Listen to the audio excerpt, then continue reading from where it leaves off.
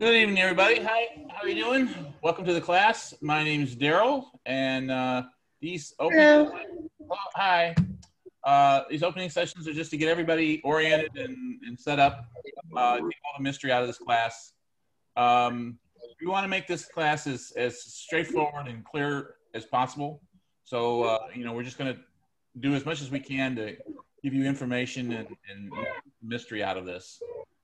So these live sessions are going to happen on Mondays. I choose the time. I just have to choose them arbitrarily. I know that everybody can't always make it, to the time that I pick, but we record these sessions, and so the recording is up shortly after the live session happens. And if you can't attend live, then we ask that you come back sometime during the week and watch the recording. So you have until Sunday night to watch the recording. So if you ever can't make it live, know that the recording is there. Also, it sort of eliminates the need for you to take notes. If you're worried about missing something or anything, know that this is recorded. If you ever need to check up on what I said about how to do a particular assignment or anything like that, you can always go back and you can check, the recording, and it's streamed off of YouTube, so you can jump around. You don't have to watch the whole thing. You could just jump to a particular point in the recording if you want to catch up on something or anything. But these live sessions basically begin at the beginning of the week, and we kind of try to lay out as best we can a workflow for you. We know as online students, you all are going to have to figure out your own way of getting through the material. The assignments open up on a Monday. You have all week to work on them. They're due on Sunday nights. And when you work on them is up to you. But instead of, trying to get it all done at once and then having the rest of the week to yourself, or trying to wait until the weekend and get it all done on the weekend, we highly recommend that you do a certain amount each day, that you just sort of start to block off in your schedule a certain amount of time that is your study time. Because an online student has a real tough time getting your work habits going. And we know that the rest of your life is just going to keep pinging away at your study life. That many of you work jobs, some of you work 2 jobs, some of you are watching kids, some of you are in the Army. You guys are doing very, very active lives while you're going to school. And that makes protecting your study time even more important. And we're going to help you best we can, but it's up to you to figure out what works for you and what your study habits should be. But we highly recommend that you do a certain amount every day rather than trying to do it all at once. That all at once thing, is sort of a disaster waiting to happen. So I want to just talk about the system and get you a little bit oriented today. We talk about the reading. There's 2 books for this class, and there are going to be readings each week. So I want to talk about that a little bit. I want to talk about the discussion assignment. It's the first assignment, and the main assignment this week, which is called TED Talks Analysis, and I'll go into that in detail as well. Also know that this week's schedule is a little bit different. I just told you what the normal schedule for every Full Sail class is. Activities open up on a Monday and they close on a Sunday. But this week incorporates Thanksgiving, which is an official holiday. And while being online, it doesn't mean that we can tell you to work or not work. It does mean that we need to incorporate an extra day in because the holiday is being celebrated. So this week's only, all the activities are due on Monday night. Now, if your schedule is normal, then it's best to try to get it done by Sunday anyway to stay in the regular pattern. But know that nothing is due this Sunday night because of the Halloween or because of the November Thanksgiving activity. You'll be off on Thursday, and maybe you'll be out shopping like crazy on Friday. I doubt if any of us are going to participate in that, but the holiday weekend does upset your schedule. So we are accommodating that by having the due date for this week only be on Monday night. And so I'm still going to open up all of next week's material on Monday morning. midnight next, after Sunday at midnight. And I'm still going to have a session on Monday night to cover the week 2 material. So we're going to keep everything else on the schedule. It's just going to be that the due date moves from Sunday to Monday night. I wanted to talk about that. I want to talk a little bit about the software we're using here, Zoom. Until earlier this year, probably most of us had never heard of it, and now we see it everywhere. I end up Zooming with my family. I'm going to have a Zoom on Thanksgiving instead of going back to Kentucky. So it's probably familiar to most of us. And it's mostly for video conferencing. We have the video cameras enabled. I've turned mine on if you want to watch me lecture. I don't recommend it. I'm not very pretty. But what you're seeing is my desktop. You're hearing my voice and seeing the desktop. And we found that that is the most productive way to do these lectures. So I'm going to run through some slides. Sometimes I'll dump out of slides and go straight into my web browser, and we'll look at the FSO platform live, and I'll do some homework and do some activities, etc. But that's what's being recorded, the desktop that you're seeing and my voice. We're interactive. I've got all the mics turned off, but I can turn the mics on and off. So I'm going to find out who's here in a moment. So you're going to get everybody else a chance to meet each other. Now, you do not have to be on camera. You do not have to configure anything. There's an option in the software for a default photo, still avatar, instead of just a blank space. And that's a nice thing to have if you want to set that up. But for the most part, this software just allows you to feed in and watch this as a one-way cast. That's how we do it. But we do have abilities for input. Everybody's got a camera. Everybody's got a microphone. Some of you are connected by telephone. Some of you are watching on your phones. If you're watching on your phones on the mobile software, it doesn't necessarily have all the same features as the desktop does. Sometimes you can see the shared screen, but you cannot see the video webcams and whatnot. But if you want to talk, you have the ability to request my attention, and I can unmute you. We also have a chat box. So if you can find the chat box, sometimes you have to go to the interface and open things up to see them. But there's a chat box where everybody can put in information as well, and you can ask me questions. Now, if I get going on a lecturing and I get off on a tangent, sometimes I don't see a question. So if I'm ignoring you, just keep getting at my attention. You can unmute yourselves and shout out. So even though I have the microphones turned off, that's mainly for the video recording, so we get a good clean recording. But if you need to ask a question, if you need to interject, feel free to unmute your mic and shout out. I want to use the chat box right now just to see where everybody's at. We have people from all over the country, sometimes people all over the world. So if you can, I'd like you to go to the chat box and just type in there where you're at right now. I know a lot of people have different hometowns than where they're living right now or whatever, but it's like wherever you're at right now, let's just see where we have what we have represented here. We've got, I see New York and Hialeah, Florida, Palestine, Texas, Baton Rouge, Louisiana, Wisconsin, Virginia. Palestine. Okay, Northampton, Pennsylvania, Philadelphia, 2 PAs. So not as much West Coast, but pretty good representing of the United States.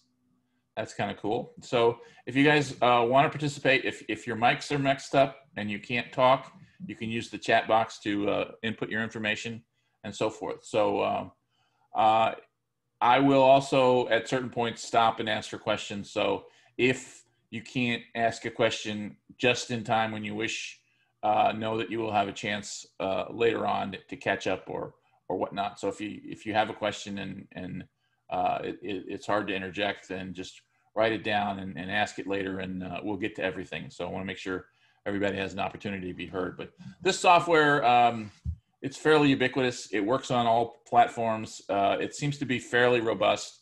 We try not to push it too hard, but we can do fun things with it, and it allows us to be interactive. As you go on to later classes at Full Sail, you're going to find really interesting uses of it in the studio, where the teachers will take it and set it up in front of a mixing board, or at a keyboard, or at a camera setup, and you'll actually have almost hands-on displays with live demonstrations and things like that. So we're trying to use Zoom to make this as interactive a classroom as we can. Our FSO platform is very interactive. It allows you to contact us a lot of ways to get help. And we have lots of different things that we can post along the way. We don't just post assignment in and of itself. We post different videos and tips and other things. So as we move along, we're trying to give you help. But the Zoom platform is something that we've been using since about April. Before that, we used some other business conferencing software. And this stuff seems to be pretty robust. So we're hoping to make new and interesting uses of it. I'm also been using it to do office hours. In addition to, my office hours are posted. You can probably just throw them out because I'm available almost any time you want. But occasionally I will post Zoom office hours, which just means that I'm going to turn on my camera while I'm working, and anybody who wants to click in and talk face to face, we can do that as well. It's not any different than using a FaceTime camera on an iPhone, but it makes conversations a little more personable. So I've been talking about myself. My name is Daryl Moore. I'm a real old guy. I'm an actual graybeard. I've been teaching a long time. I've been in the video industry a long time. I've written a few books. I worked in the home video industry in the 80s, creating original programming for video rental stores and so forth. And that's also how I got involved in computers, because I always had such low budgets for the programs that I was creating that I was wanting to try to get an edge. And I started using Macintosh computers very early on to do video, and became pretty adept at that. And by the 90s, I was teaching at Columbia College computer graphics that almost didn't exist at that point, and doing interesting things. And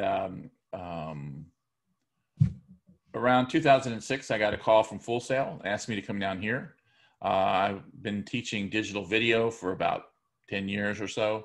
And a couple of years ago, I switched over to this class, Creative Presentation.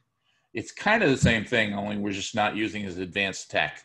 Instead of always telling stories with video, we're using simpler tools. And nowadays, everyone is so well equipped with tools.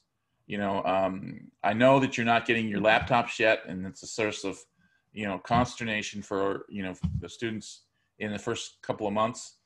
But the regular gear that you have is so sophisticated, and believe me, I've gone through the iterations of computers from the very beginning, from 1984 on, and so they've been pretty low tech, and right now everything's pretty sophisticated. So anybody who's even got an old phone, an old smartphone, has a great microphone, probably has a really great camera, and can do lots of things. So we can talk you through doing lots of stuff.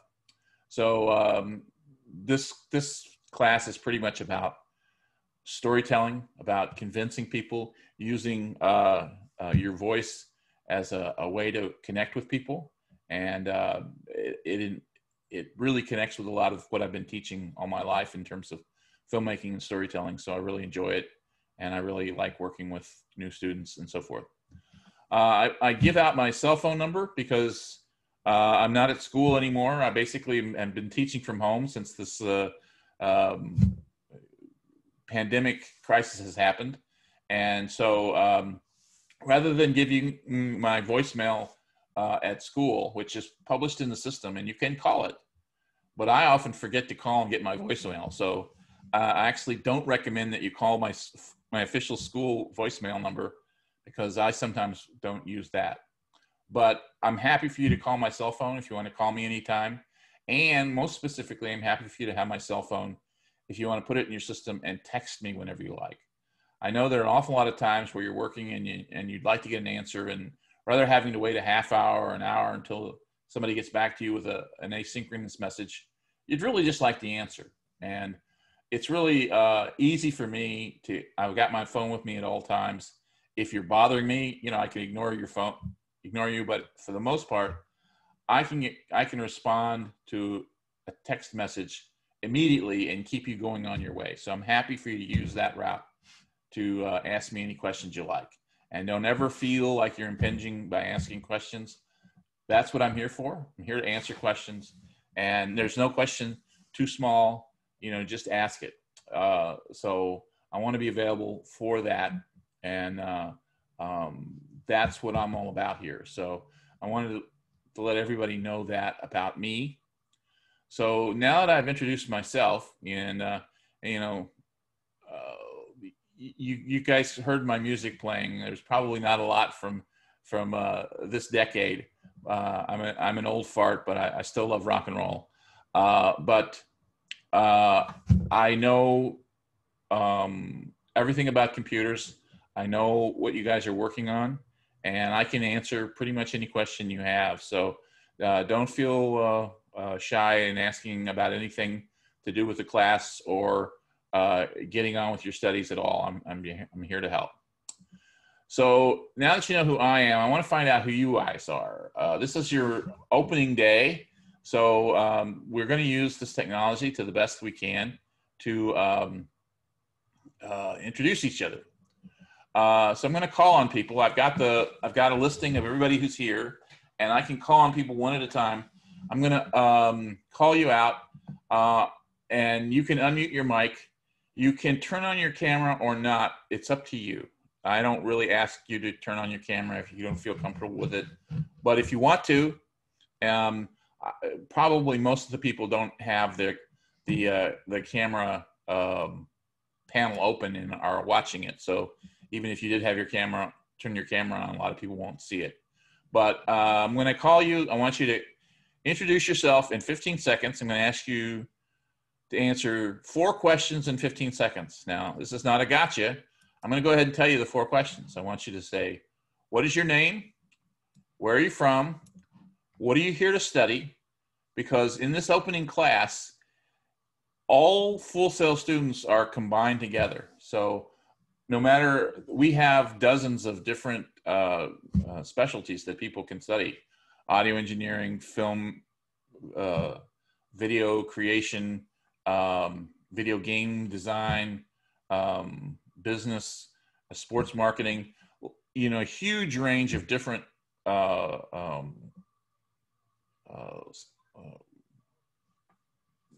specialties, but everybody's mixed together. So this is a great chance to network and make friends with people who you might not see when later on when you get into your own particular field. So what are you here to study? And then finally, tell me 2 words that define your professional vision. So like just a little quick Rorschach about yourself. If you had to describe yourself in 2 words, what would they be? So I'm going to go down the list. I'm going to call on people and give you a chance. Adam Kane. Hey everybody, my name is Adam. I'm from New York, studying music production. And 2 words that describe my professional vision is diverse and original. Excellent. Thank you, Adam. Audrey Robillard.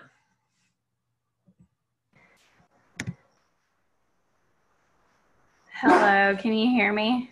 Yeah, you sound good. Hey, okay. Hey, so my name is Aubrey. I am in Baton Rouge, Louisiana. I am studying the computer animation. And 2 words that describe my professional vision, I guess very whimsical and very creative. I don't, that's the best I can do right now. All right, well, that works for me. Dominic Cardone.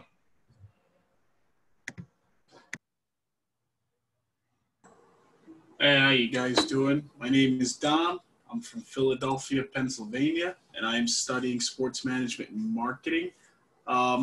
Two words to describe me, I'd say I'm very proactive and resourceful.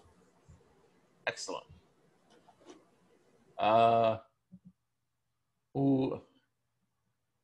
Gvas transcriber. And I'm sorry I messed up your name. Jivas?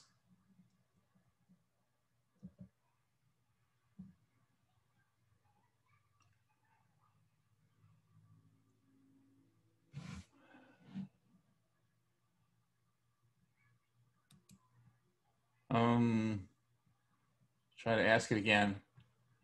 Jivas transcriber.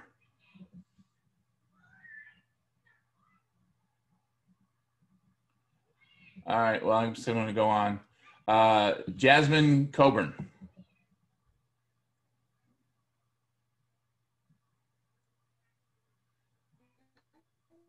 Hello, Hi.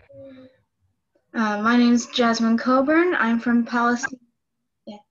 I'm from Palestine, Texas. I'm studying Bachelor of Science, the Game Arts, and that's a hard one. The fourth one. I'll let you pass. Well, obviously the creativity, but okay. Thank you. Sure. You think if something comes to you, you can put it in the chat. Leo Damas. What's up, everyone? My name is Leo. I'm from Miami, Florida originally. I'm studying digital cinematography.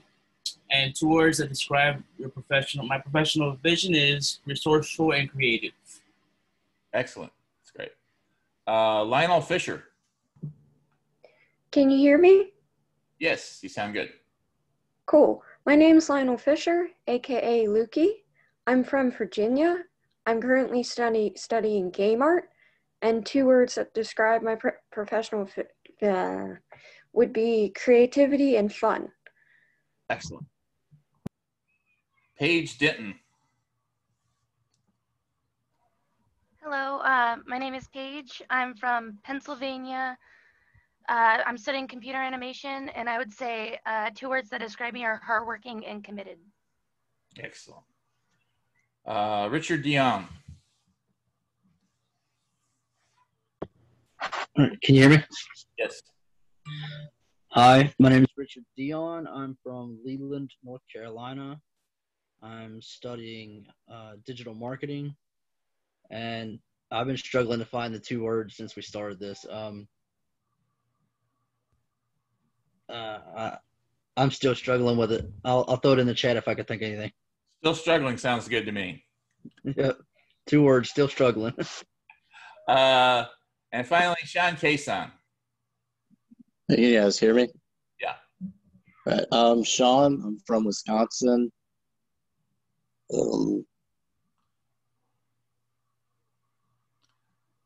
I'm studying music production, and two words that describe me are ambitious and creative. Excellent. Thanks. Thanks, everybody. That was good. You guys seem like you're a nice, diverse group.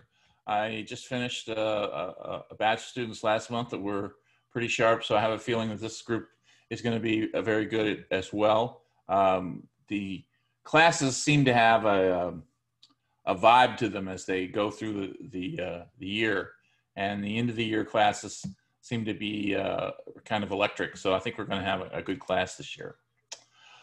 So what do we expect from you guys? Well, we know that you are entry students. We don't expect you to know anything completely. The material we asked you to do, and plus we haven't given you the software or the hardware, right? So we're going to make sure that the assignments we give you are things that you can complete on your own. And mostly what we're looking for are your ideas. We're not looking for finished, polished work. Now, we are going to ask you to create multimedia. We are going to ask you to record your voice and add pictures and video and so forth. So we will be creating presentations here, and I will give you options for tools to use. Depending on your familiarity with any particular software, you're free to use what you like. We don't demand that you use any particular software, but we're going to make sure you have plenty of options.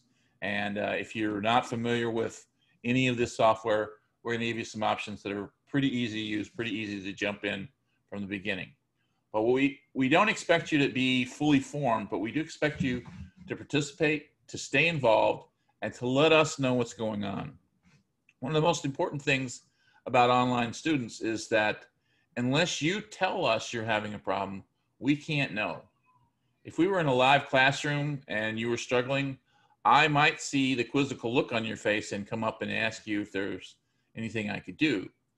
But if we're all at a distance from one another, unless you let me know that you're struggling, unless you let me know that you need another explanation of what you just read, etc., I can't offer that help. I have the help, and I'm happy to offer it, but you have to come forward and you have to stay in touch with us.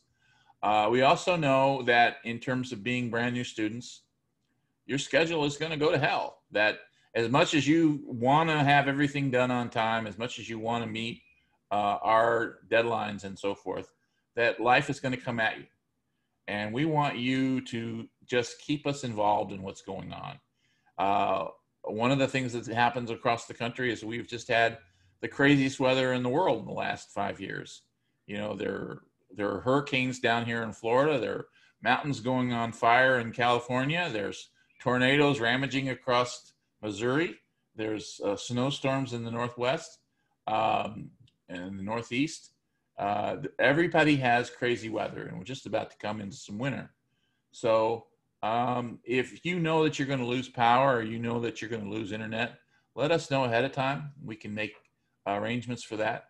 So while Full Sail is very deadline oriented and it's important that you meet your deadlines, we realize that this is a month one class and you guys are just beginning to form these habits. So we're going to practice a lot of forgiveness here, but what we want is for you to tell us ahead of time what's going on with you so we can make allowances. You know, we'll make allowances after the fact, but after the fact, it tends to sound like an excuse when if you tell us that you know that something's going to happen, then that's you being proactive. And that's what we want. We want you to let us know what's happening with you so we can keep scheduling around the crazy things that go on in your life. Now, what should you guys expect from us? Well, you should expect us to be available. You should expect us to answer your messages in a timely fashion. If you send me email or you send me messages on FSO, you should expect to get an answer within half a day at the least, and most likely within a half hour or an hour. And again, I prefer that you send me text messages and you'll just get answers immediately. But you should be able to feel entitled to responses to your questions. Now, I'm not an ATM machine. I'm not going to be available all the time. If you call me 4 a.m. in the morning, I may not answer, and that's my choice. But you could try. There are times when I'm up at 4 a.m. and I will answer an email. So, you know, it has happened. So,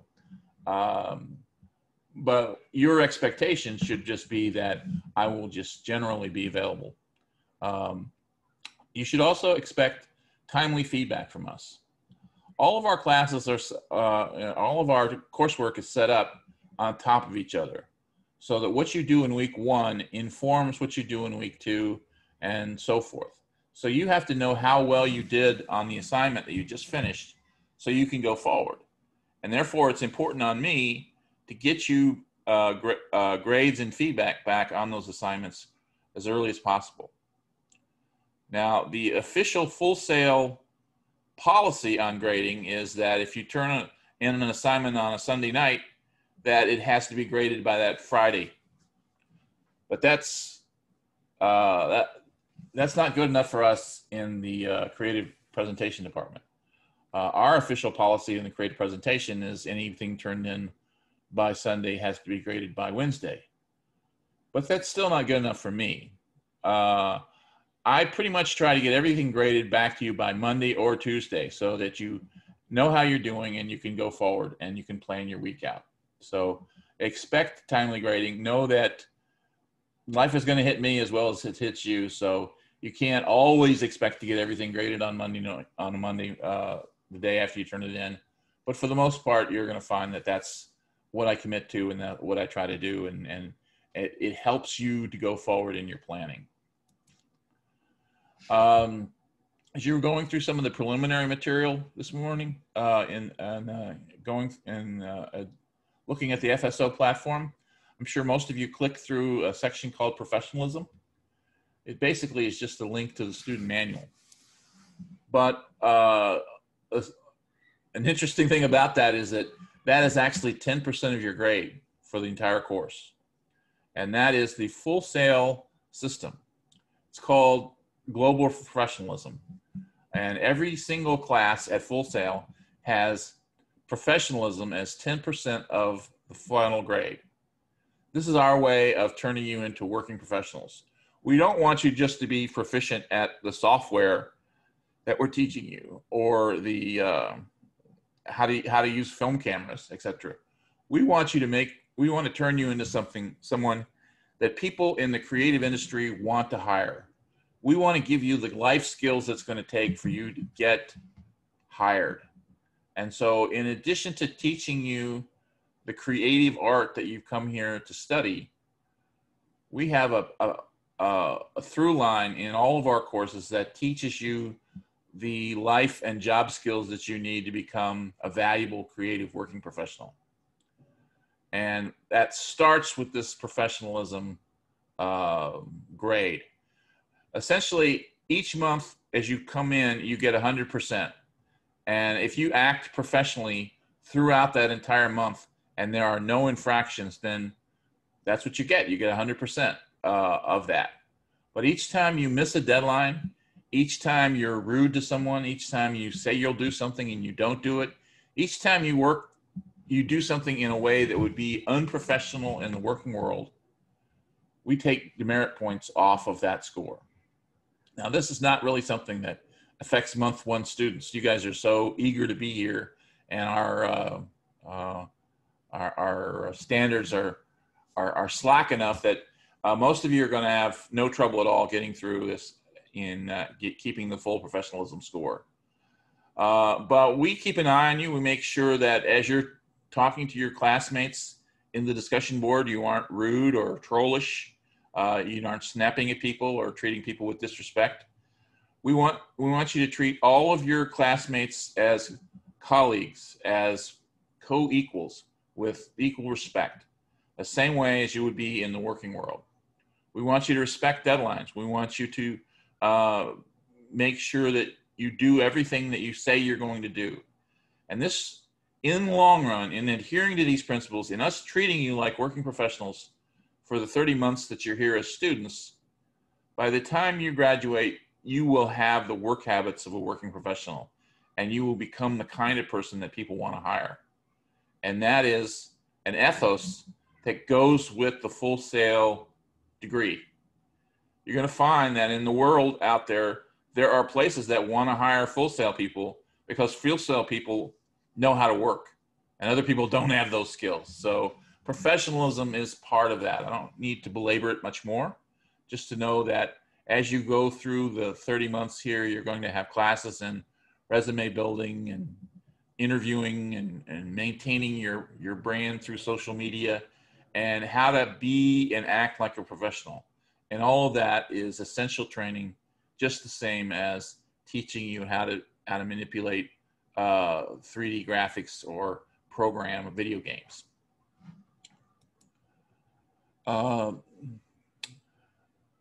This course is based on 2 different books written by the same person. And all of our books come from the same source, a place called O'Reilly Books. It used to be called Safari Books. I haven't updated the slide, but O'Reilly is a private website that we have a license agreement with. Now, if you went to O'Reilly on your own, they would let you have access to their books, but you'd have to give them a credit card. You have access to all of the books at O'Reilly Books through a license that we have set up from Full Sail to O'Reilly. And your school credentials, your school email and password are the credentials that will allow you to get in and access those books. There are over 100,000 books at O'Reilly Books that are all about the creative arts, about photography, cinematography, audio production, web design, video game programming. That's what they specialize, the same thing that we teach, and their library is unparalleled. So all of the textbooks that you're going to get from Full Sail come from O'Reilly Books. And one difficulty is that it's a website, and right now you pretty much have to access it through a web browser. O'Reilly Books has a mobile app that allows you to download the books from their website to the app and have it on your phone or mobile device so that you can read offline. However, the two books that we have licensed from O'Reilly aren't available for that program. We're pretty steamed about it, and we're working with them on it. But we want to make sure everyone has access to these books. Let me dump out of the slide book right now and show you what this looks like. So here is the FSO interface that we're all using. And here, 1.1 is where you guys signed up for this lecture. And incidentally, once this lecture is fully is done and it's fully recorded, the recording of it is going to be linked right here at the bottom. So if you ever need to come back and check where the or check any part of the video, you just come back to where you signed up for this week's Zoom session, and the video will be available at the bottom. You'll be able to watch it all week. So the 1.2 activity involves the reading.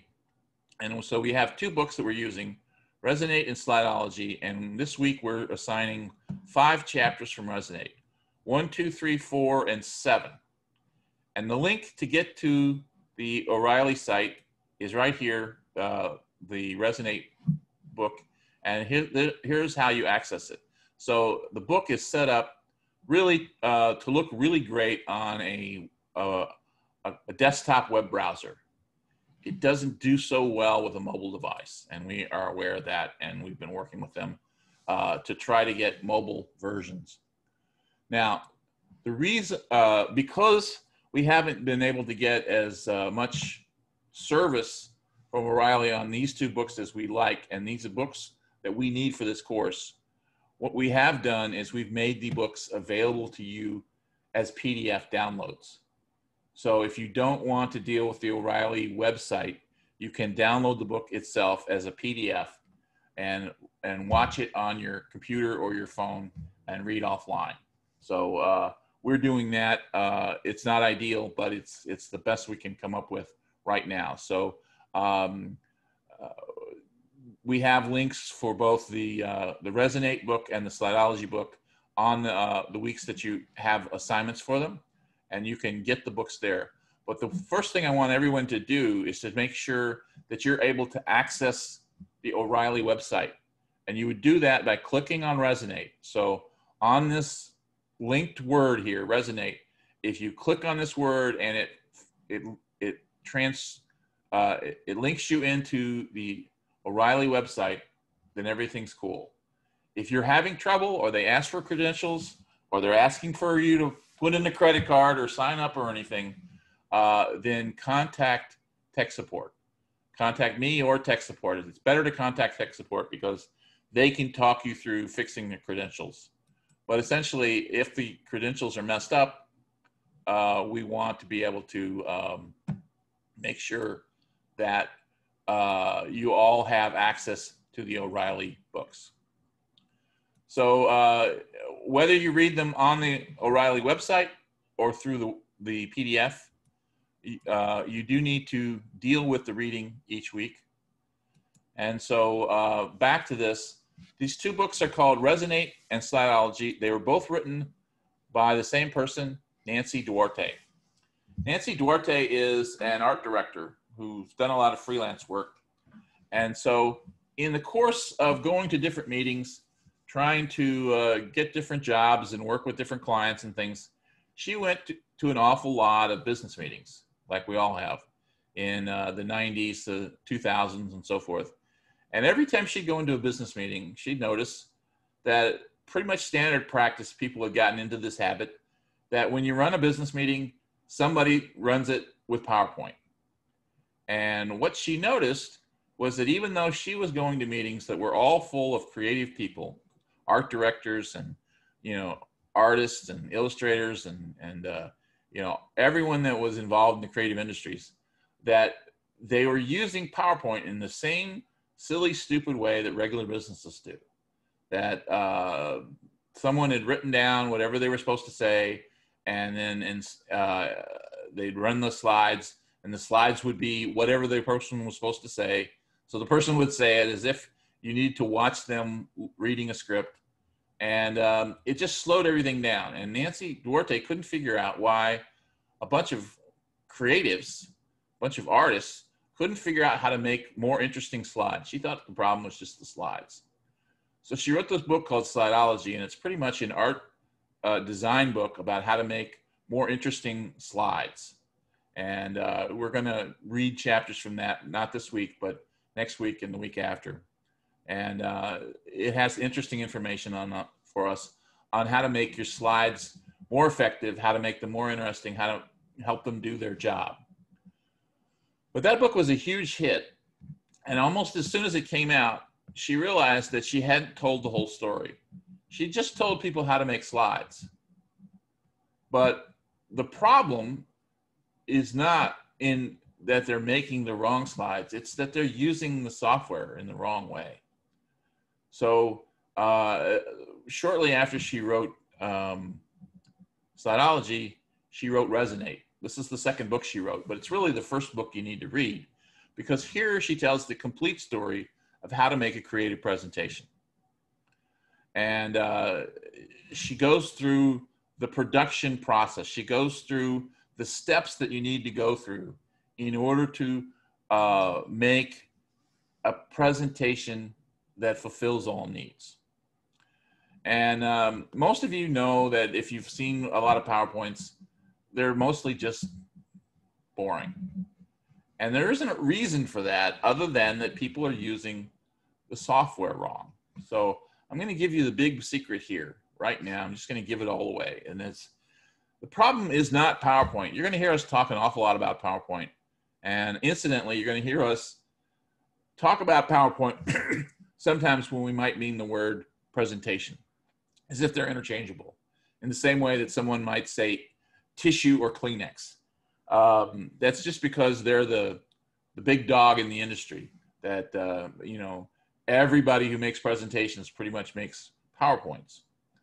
PowerPoint is terrific software, but it isn't meant to make the entire process. It's only meant to make slides. PowerPoint is only slide making software. And I want you to kind of drop that as a distinction.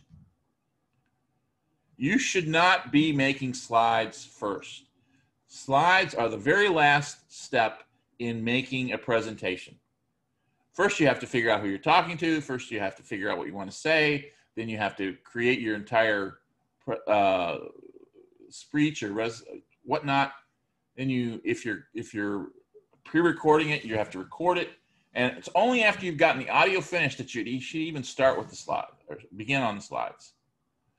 But most people, when they hear that they have to make a presentation, they just think, oh, well, I'll open PowerPoint. PowerPoint makes presentations for me. Well, the problem is PowerPoint doesn't make any decisions for you. PowerPoint simply creates slides. So what happens when you are told to make a presentation, you don't think about it, and you just open up PowerPoint? You click on PowerPoint. It opens up a dialog box that asks you to choose a template. So you choose some colors and fonts and, you know, styles and so forth. You choose a look for the background. And once you've done that, it dumps you into slide one, and you're staring at the software interface that's a blank slide one, and it's saying, feed me. So before you've ever thought about what your presentation is going to be, suddenly you're asked to do slide one. And as soon as you finish slide one, it shows you slide two. It's saying feed me as well. So PowerPoint is terrific software, if you know what those slides should be. But if you haven't thought yet about the rest of the presentation, don't open it up. It's the tail at the end of the dog. Do not start PowerPoint first. That's the big secret. If you get anything out of this class, that's the way you should work. If you are told to make a presentation and you open PowerPoint first, you're doing it wrong. Stop that. You're also going to hear us talk about PowerPoint a lot. You're going to hear us beat it like a dog and pet it like a dog. We love software. We love PowerPoint and we hate PowerPoint. And the issue there is that PowerPoint's been around for so long and they keep adding features to it that Microsoft has stuffed so much stuff into PowerPoint that they can't make it readily apparent anymore.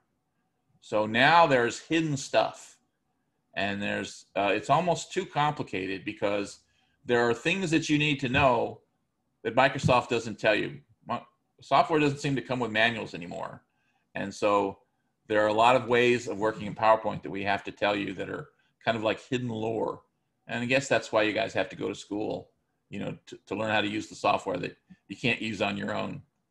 But we like PowerPoint because it's so powerful, but it's poorly designed in that there are hidden features that are not apparent until somebody tells you the trick. And we will tell you the trick later on in the month. So moving on, Nancy Duarte has a fixation on presentations because she's discovered that this is the way the modern world works. That nowadays, that if you have a problem, people have to get answers fast. And presentations are designed to cut through things really quickly. Another great thing about presentations is that they're meant to be short. They're meant to be right to the point and not padded.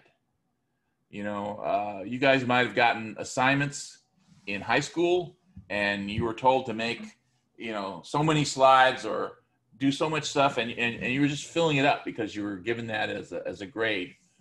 But in truth, a presentation should only go on as long as it needs to, and the shorter the better. Now there's too short in that it doesn't set anything up. It doesn't clarify anything. But it shouldn't be full of extraneous information. It shouldn't be padded. It shouldn't have multiple sections. It shouldn't deal with multiple ideas. A presentation is meant to set up and clarify what's ahead of us. So if you're in the business world and you have a problem, you usually schedule a meeting among interested parties, you know, an hour in a conference room, and the person leading that meeting is going to start off with a PowerPoint. And that PowerPoint is not meant to run more than 5 or 10 minutes. And all it does is it sets up the issue so you could then have a fruitful conversation thereafter. Presentation is meant to clarify and put everyone on the same page. It's not, sometimes you need to convince people and you might have to go a little bit longer to do that. But for the most part, you're creating change. You're moving people into a decision point range. And that's why presentations are very powerful. They require the kind of people who can do the kind of thinking that can clarify situations, that can reach decisions, that can make things happen fast. In the creative industry and in all of the creative industry, this is why everyone here at Full Sail takes creative presentation no matter what discipline you have. If you're in audio, you're thinking, why do I need this class? Well, if you're in audio, you work in an industry that moves fast and has to make decisions. Oftentimes there are marketing decisions, sometimes you know, even technical decisions that have to be dealt with in an audio studio.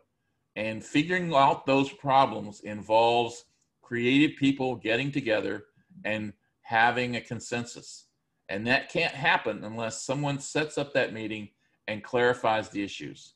And that's what presentations are all about. They're about ways that people use to talk to each other. And that's why we're making this the very first class here at Full Sail. We're giving you a vocabulary so that you can use this in all the classes you have going down the pike. And it won't be that people are judging you on your presentation ability. That's what we're doing this month. But once you have this ability, you're just going to use that to present your ideas. So when you have classes in other topics, the way that you will express yourself is through a presentation. And you better have your skills down, because that's what you're doing instead of writing a paper. You're going to have an English literacy class, but nobody's going to ask you to write papers around here. They're going to ask you to create a dynamic piece of media that explains what your ideas are. And that's what this is all about. That's what creative presentation is. Being able to explain yourself and make yourself heard and remembered for what you have to say. So how can we make that happen when all the presentations we've seen have been really boring? We've seen presentations that are just full of text. People are yelling on and on. The person who's talking doesn't do anything but say exactly what's on the slides. And you're wondering, why are you looking at the slides? Or why is the person talking? Or why are you in this room? And each slide seems to be different. That's the horrible part, that you're getting a lot of different information, and it's just a lot of information that doesn't connect. Well, that's not the way we used to communicate. For thousands of years, men have talked to each other. And the way we've understood that we have to make ourselves understood is by telling stories. Facts alone don't make for an engaging presentation. If you're telling people information they need to know, you need to have to figure out how to put it in an exciting format that people are going to remember. You need to tell a story. A good story is the basis of all powerful presentations. So that's what we're all about this month. We're all about figuring out what it is, the information we need to convey, and then how can we turn that into a story with media and drama that people are going to be interested in and remember. And that's how you become a successful presenter. That you're not just presenting facts that are isolated. You're telling a story that makes sense, a story that people will remember, a story that will get people engaged. So storytelling is the most effective way of letting people know information. And this is something that we've discovered not just in the last year or two. It's something that's gone on for 100,000 years. This is how mankind survives.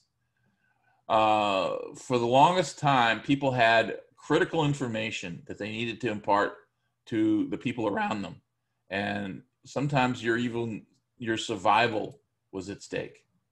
And so your ability to tell that vital information in a way that people actually got it, actually remembered it, actually acted on it, was crucial. If not, people could die. So, 100,000 years ago, people would, gather around the campfire and tell about vital information, and they'd have to not just list it as facts and figures, but they'd have to tell a story. They'd have to keep people engaged. They'd have to make sure that people knew every vital aspect of this story. So, the leader would gather around the story, around the fire, tell people, and he'd use drama, he'd use media, and that way people would remember it. And that's one of the things that we've kind of forgotten in this PowerPoint drudgery, is that in order for people to really care, you've got to tell them a story. You've got to provide them media and drama. And all those tools are at our fingertips now. We have, with a smartphone, the ability to record audio and add music and audio effects and images and text and motion picture, video, and all this stuff. And that's what's going to make people interested. We've actually measured people watching things like, data lists. And that information goes into a couple of places of the brain. But then when you ask people to recall it, they can't necessarily recall it because those particular areas of the brain don't connect. But when you add a story context and you add multimedia and drama to it, there are several different parts of the brain where the information is stored. And that makes it easier to recall because the brain synapses are connecting to each other and they're remembering the information because of the emotion. And so the storytelling is what's going to make this actually sink in and be a memorable information that people can keep and act on. and our survival has depended on it for years. And you need to gain the skill. You need to gain the skill to tell stories. What do you need to tell a story? Very simple. You need a beginning, middle, and end. You need to create a context in which the information you're talking about connects. The beginning is where you lay out the circumstances. And this can be about anything. We're not talking about telling a fiction story here. We're talking about telling a story about anything, about information, about ordering pencils or creating video game levels or labeling audio tapes. You have to create a context. The beginning is, what is the issue? Where are we at and what's going on? The middle is, what are the complications? What has to be overcome? What is stopping us from doing X, Y, and Z? What are possible solutions? And the end is, how do we fix it? How do we get out of there? And if you can create a story out of information, you can get people to a context where, and especially in a business meeting, they're really, really ready to discuss solutions. Now, the other thing we're going to get from Nancy is the notion of the kind of slides that she thinks are most helpful in these kinds of presentations. So remember, we don't want the slide to tell the story. The slide is there to support the story we're telling.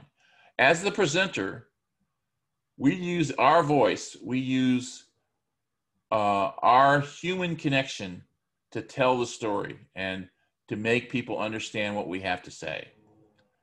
So what is the action of the slides? The slides is to help us understand what's being told to us. The slides are to enhance the story, are to enhance the audio. So you do not want to put lots of text information on a slide, because then you're just asking people to read and think for themselves. You want to take that text information and speak it in a way that is engaging. Tell it in a way that starts to form a story that connects. So what do the slides do? The slides are going to help us understand, put that in context. And most helpfully, we want slides that work in the moment. As we're listening to a particular part of the story, the image that we're seeing should be reflecting on what it is we're thinking, what decision we're committing to memory right now. And so Nancy is going to promote a form of combination image quote slide that she thinks works best. And when I say quote, it doesn't necessarily mean it's a famous quote. I know lots of you guys go crazy putting famous quotes from Einstein or whoever in your presentations because you've been told to. But a quote can simply be a part of a sentence that's pulled out. You know, 9 out of 10 dentists recommend this kind of gum. Anything can be a quote.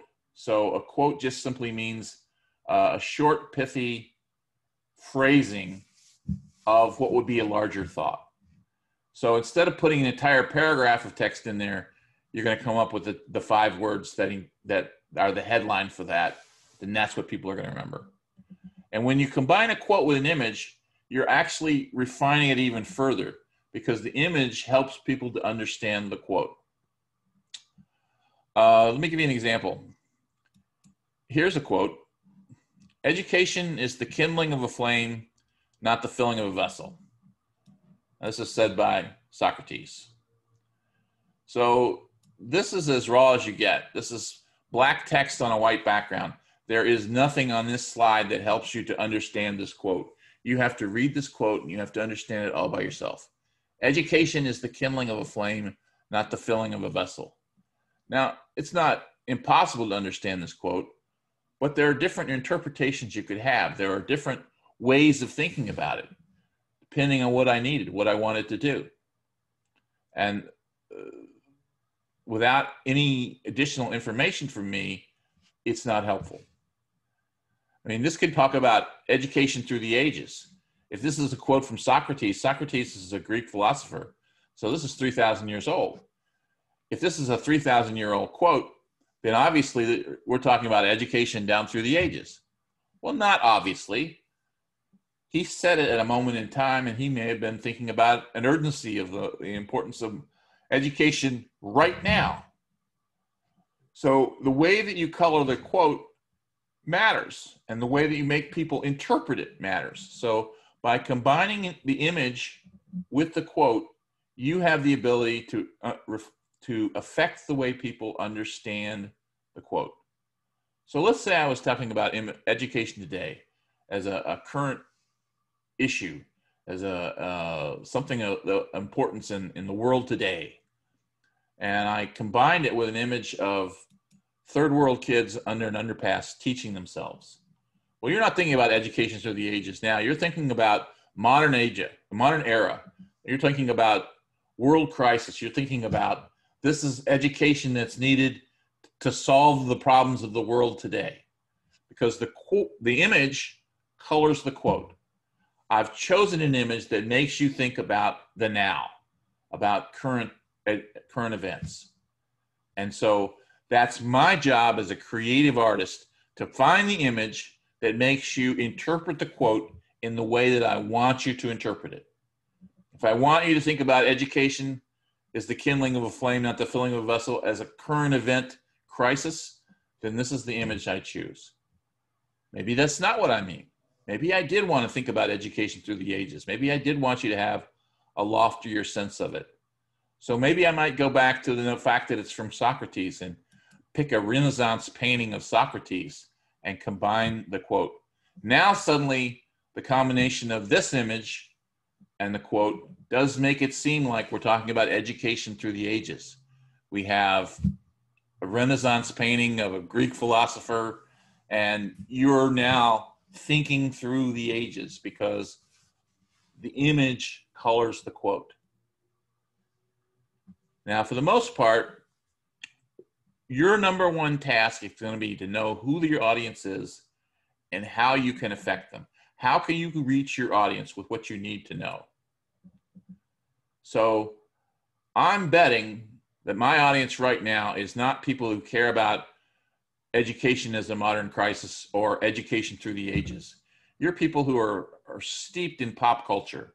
You are people who want something that you can connect to, that you know. And that's my job. My job is to find something. So if I look at this quote and I think about Socrates, I'm going to think, well, you guys don't really know Socrates, but maybe you know a character named Socrates from Bill and Ted's Excellent Adventure. So if I take a clip from that movie, Keanu Reeves' film, Bill and Ted's Excellent Adventure, maybe because I know who my audience is, that you guys are pop culture kids, that we are connecting. Now I make a bonding moment, and we are looking at education in the same way, that we are looking at it through the lens of modern culture. Now, again, this is about me knowing who my audience is. I'm an old fart, and you guys are all 19, so Bill and Ted's Excellent Adventures from the 90s. Maybe you haven't seen that movie, but they just remade it. It came out this year. There's a third Bill and Ted movie, so it's hip again. You know, everything I hold on to becomes hip again and 20 years later. So it's about making cultural references that connect with an audience. And I have to know that my audience is culturally there. You know, if this was an audience of dentists, I wouldn't feel like I could make this Bill and Ted's Excellent Adventure in joke. If this were an audience of, you know, movie buffs, it would certainly connect. So it's my job as a creative artist to know who my audience is and what I can connect with them. What are the references that I can use that they will click with? What are the in-jokes that I can tell that they'll know? You know, if you guys were all video game players and never watched movies, then this wouldn't have any effect at all either. You would never have seen it. There was never a Bill and Ted's Excellent Adventure video game. So that's part of what I need to know is who is my audience and what do they know? That's your job as well. So in the literature of storytelling, telling a story is about the journey of the hero. The hero goes on an adventure and engages in the world and learns things. So you would think that if you're standing up in front of an audience telling them all this material that you're the hero in this regards, but you're not. You have to recognize that in terms of effective storytelling, in this case, the audience is the hero. That when you are telling a story in your presentation and you want all of them to imagine that story and go on that journey in the back of their heads, they become the hero. They are the audience. The audience is receiving that information and imagining that they're going on that journey. You might even be talking directly about them yourself, but the audience, as they perceive it, have to be able to put themselves in their shoes and imagine going on that journey. And so as you talk to an audience, as you tell a tale like this, you want to use a lot of active verb language that the audience can then find useful in going through these thoughts. And there actually is in storytelling lore a term for the person who engages the hero and sends him on his journey. And that's who you are. You are the mentor. The mentor is the person who guides a hero on his journey, gets them started. They don't always go to the end of the journey with them, but they get them started on their journey. And so your job as a mentor is to engage that audience and get them to take that first step to go out the door and start on the journey. And your language, the way that you spin the story, the way that you provide imagery for them to key in on as they're watching in the slideshow, that all determines whether or not you have a successful story that you're telling. And that's the journey that you're taking them on. That's your task as a creative artist. And this is definitely a creative venture. And it involves a lot of things. And these are things that all have to be figured out before you ever open up PowerPoint. You have to figure out, who am I talking to? You have to figure out, what is my story? You have to figure out, where do you want this audience to be led to? What is the journey? Where are they going to? And all of these things are the things that we're going to learn how to figure out ahead of time in pre-production planning, so that we don't just get lost in making slides. We're all going to create a presentation this month. Not this week. No one's doing a presentation this week. Let me take that back. The plan is that this week you're going to see a lot of presentations and you're going to write reviews of them. So you're writing a paper this week in which you're talking about reviews, you're talking about presentations that you've seen. And that's going to give you a good vocabulary. And then next week, I'm going to talk about the presentation that you're going to do for the rest of the month. You're going to create a presentation, and next week, you're going to plan it. You're not going to actually start the presentation. You're going to do all the prep work. So you're going to do the research, you're going to do the thinking, you're going to do the advanced setup, so that in week 3, you actually create the presentation. You're going to create an entire presentation. As online students, you're not going to be presenting live. If there is an on-campus version of this course in which all the students have to stand in front of the other students and present live. But you guys, as online students, are going to create a pre-recorded version. So you're going to record your audio. Everybody has to have audio. So if you're afraid of speaking out loud, that's one of the things that you might want to try to work out of your system. No one's going to get a pass, but we will be speaking out loud and recording our voices for the presentations. And then we're going to attach slides to those. So we're going to make pre-made presentations that can be sent around. And you're going to do that completely in week 3. And then when you finish it, you're going to receive feedback on it and then have a chance to revise it and make it even better in week 4. So that's the plan for the entire month. This week, I want you to try to get the reading done, because the reading is very, very helpful in doing the main assignment. And I'm going to talk about the assignments right now. So let's go back to the browser. So before I start talking about the discussion for this week, let me open it back. Do we have any questions? I know I ran through a lot of stuff. I know I was talking fairly fast, but does anybody have any questions? Did I lose anybody? Was there something you wanted to ask that you didn't get a chance to ask? Everything okay?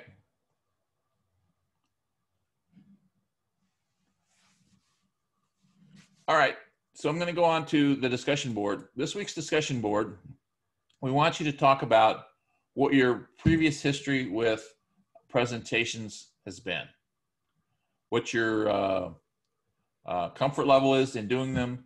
Have you had success? Have you had, less than success? Are you interested in particular software? Are you interested in certain aspects of learning what you want to have to do? And so forth. So the discussion board is 1.3, and the task in the discussion board is that everyone has to create an initial post. An initial post is a post in which you create a larger post under your name and lay it up there. And then a response post is responding to another person. So as we come down here, there is a completion box at the beginning, but it's easier to understand if you go straight on the discussion. So at the bottom of the 1.3 page, you can go straight into the discussion board, which is much easier to understand. And you'll see that I have created an initial post here that you guys can talk about and think about. But what I want each person to do is create an initial post by Wednesday night. Now, if you can't get it done by Wednesday night, then we can we can push it back later. But again, in this case, if you can get it done by Wednesday, then we can take Thursday and Friday off for Thanksgiving and the day after Thanksgiving and so forth. And then you'll need to respond to two or more students. And I'd really like you to respond to more than 2 students. But when someone has an initial post, you can come to the bottom of their post and hit reply and make a comment, and that will append to that student's initial post. So we want 2 replies from you by the end of the week. That would normally be Sunday. Now it's going to be Monday. So by next Monday night, you need to reply to 2 or more students. Don't forget the reply part. But the initial discussion by you should talk about your own personal history with presentations. Have you done them before? Have you ever had success? And I want you to consider that fairly widely. Don't just think about, did I use PowerPoint? But, working in sales can be a form of presentation. Speaking in church can be a form of presentation. There are any kind of times when you might have had a chance to try to convince someone of someone or tell someone some information. And each one of those counts as a creative presentation. We are defining that very broadly here. We're not talking just about, did you use PowerPoint in a high school class? So tell us whatever you need to tell us. And in these discussion and in these reply posts, remember that we want to try to make as fruitful posts as we can. And we have something here called the RISE model. It stands for R-I-S-E, in which, if you think about it, this is a way to engage in material. You're going to have discussions in which you have posts and replies for most of the classes that you have going forward. And we want those to be as useful and fruitful as possible. And so we don't like cursory replies in the replies, like, great job, attaboy. Those are things that are nice to say, but they don't really extend the conversation. So RISE stands for reflect, inquire, suggest, and elevate. If you read this material in this little graphic here, reflect means think about what someone wrote and and consider, reflecting back upon it. Inquire means asking questions. Think about what someone wrote and ask them a question that extends the conversation. Suggest means think about what someone wrote and offer responses that extend that conversation or offer solutions for things that they talked about. And finally, elevate. Read the posts and find ways to make the discussion broader, more high level, talking in wider ideas and so forth. So anything that you can do to make these discussions more intellectually engaging is better. So you can, on this first page, write your post here and hit the post button, and it will create an initial post. Or once you're on the discussion page, if you write at the top, that creates an initial post with your name by it. And if you hit reply, that creates a reply post, and you're replying to what someone else has said. So the instructions for this assignment, we want you to have a initial post up by Wednesday and 2 replies by next Monday night. Is that clear?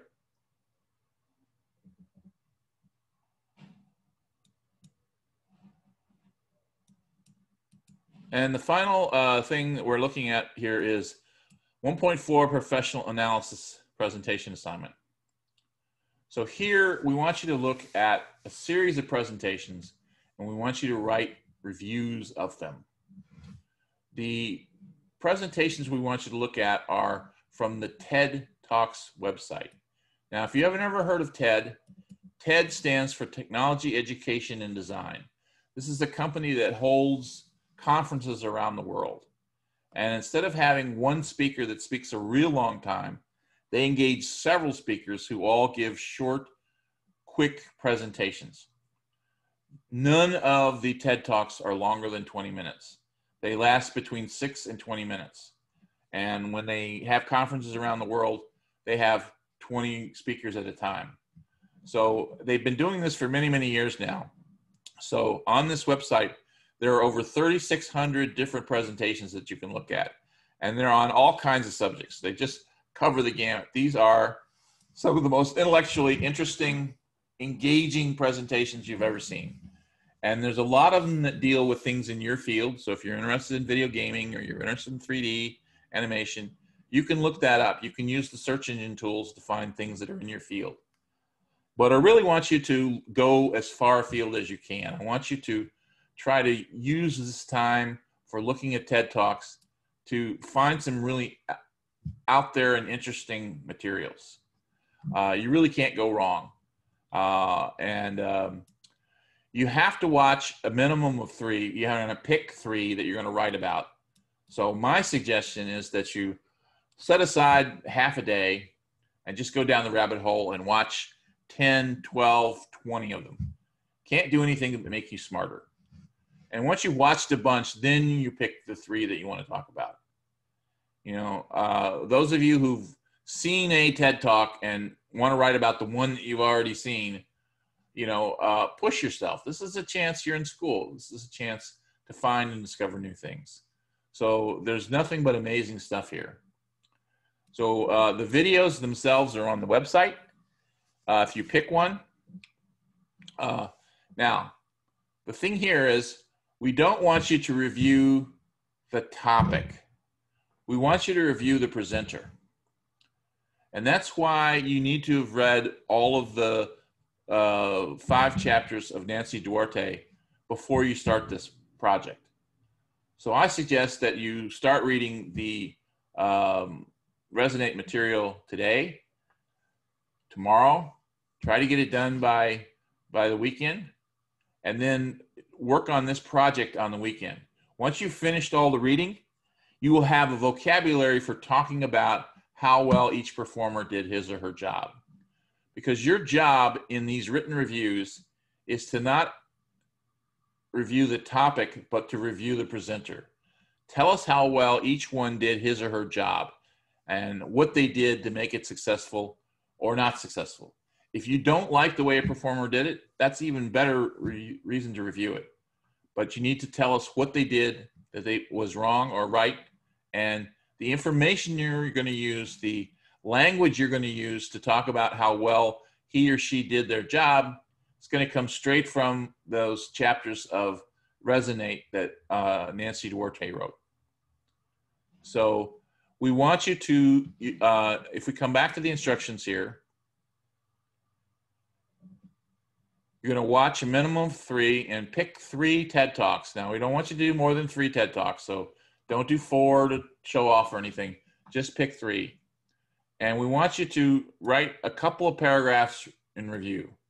And some of the questions you can ask or answer in those paragraphs are, why was this presentation powerful, moving? Why did you like it? What made the content appealing? What made it relatable? How did the speaker draw you in? I really want you to focus in on what the speaker did right and wrong. What did you get out of the presentation that reading an article or a book would not have helped you? So these are some of the questions that you could ask. I want a 2-paragraph review of each one of the 3 different TED Talks. So you're going to review 3 different TED Talks. You're going to write 2 paragraphs on each.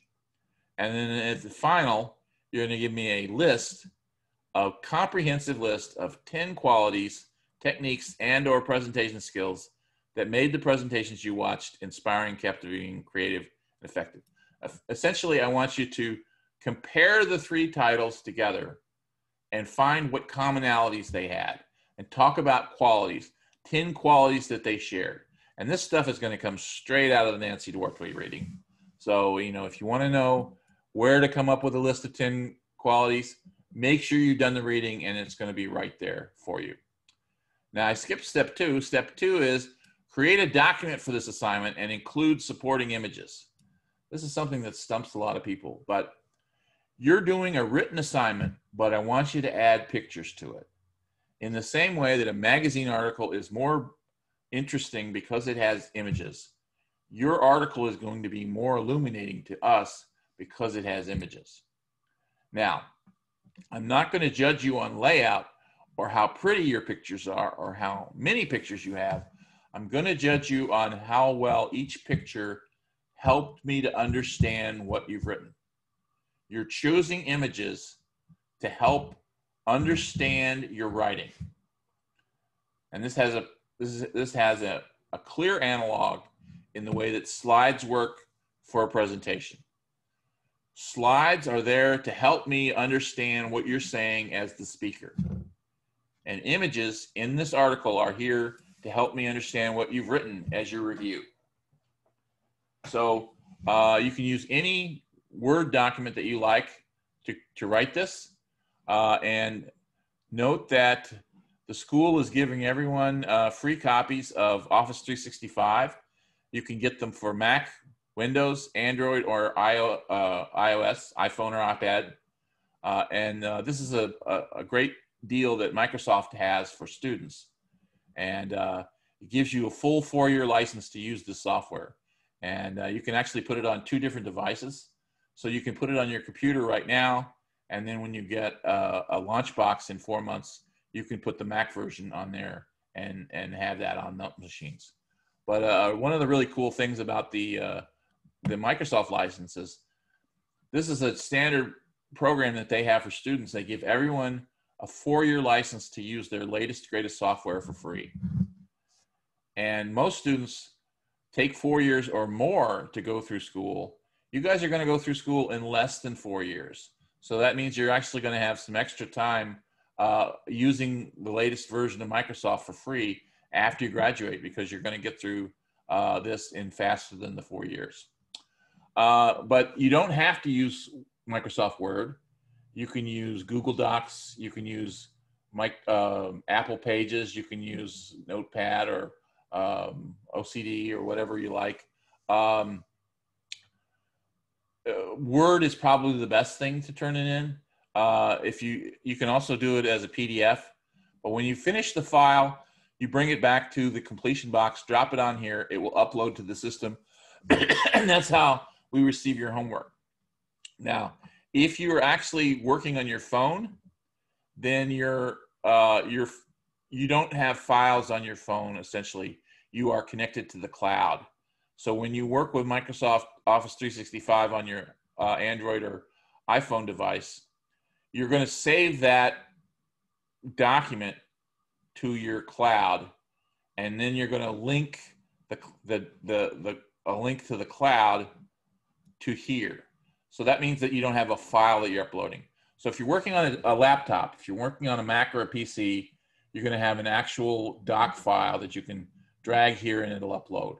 But if you're working on a mobile device, it'll send us the link to access your cloud device so we can see it there. And you can do that in the feedback, or you can just put the link in a text file and upload that.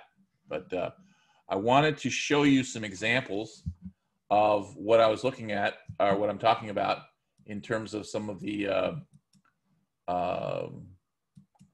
student projects. And again, I'm happy to share these with anybody. So anybody who wants to see some of these can just send me a note, and I'll send out different files to anybody. But here we see 10 qualities, and you're not just listing qualities, but you're saying where they occur in the videos that you're watching. So you can see that other people have inserted images here, and most of these images are going to come straight off the TED website. If I go back to the TED website and I click onto an image, you're going to see that the video that you watch is linked directly on every page here. Lately, a lot of chief executives have promised to shift their business model. Turn off the audio here. But you can see that they all come with a closed caption if you want it, and so forth. And you can actually make screen captures. So if I wanted to have a screen capture of this speaker on my Mac, I can just make a screen capture by dragging and dropping, and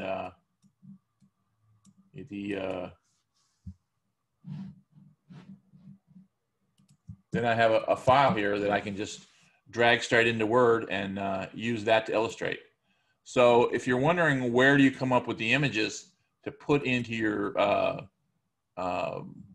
reviews, the answer is that for the most part, you're going to do screen captures from that. If you are on a Windows machine and you need to make screen captures, you can usually get an extension put onto your Chrome browser if that helps.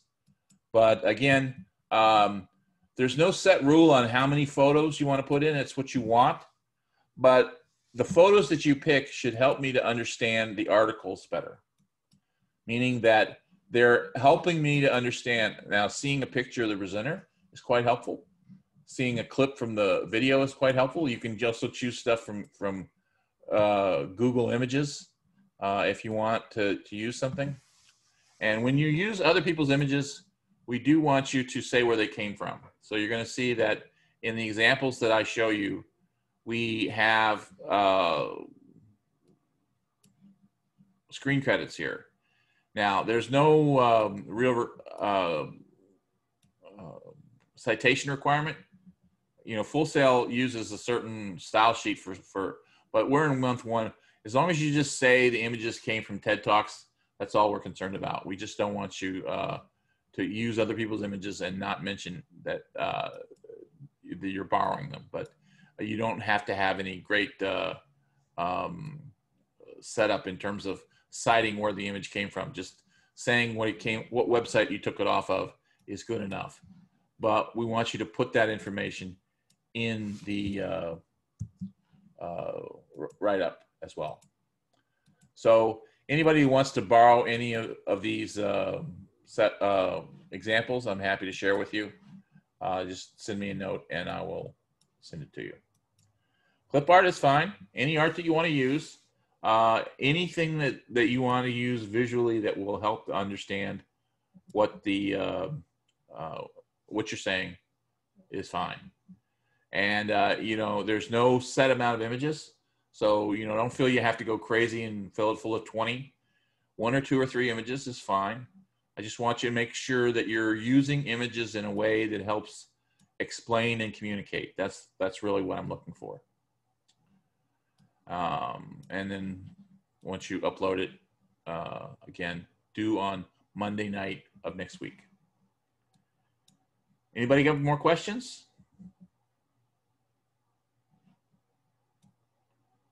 If you have questions, you can unmute yourself and ask, or you can type them in the chat box.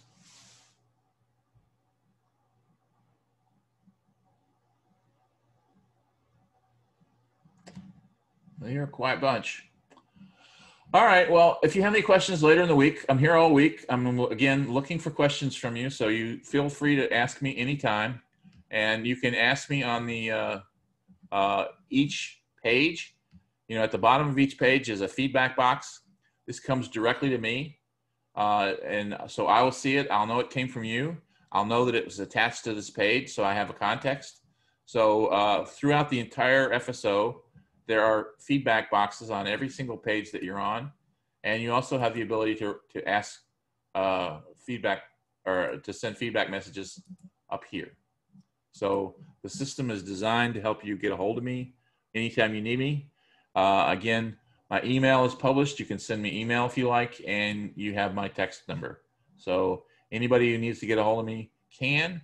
One last thing I'll mention is we have a Discord group for folks that like to use Discord. If you aren't familiar with Discord, you don't need to use it. But if you're already on Discord, it's a great way to hang out with your classmates.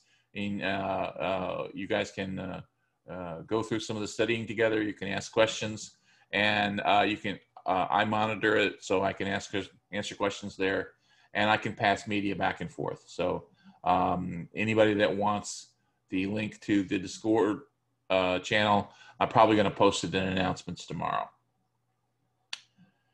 Last chance for questions, or I'm going to let you guys go. I know I've had you here for a while, so I don't want to extend that privilege, but I want to give you as much information as you can.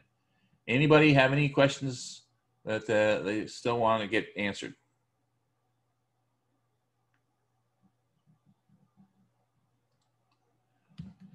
All righty. Well, you guys have a great week. You guys have a great Thanksgiving. And I'll be around all week. You can even text me on Thanksgiving if you want. I'm not really doing anything special. And again, this week only, things are due on Monday instead of Sunday because of the holiday. Night, everybody.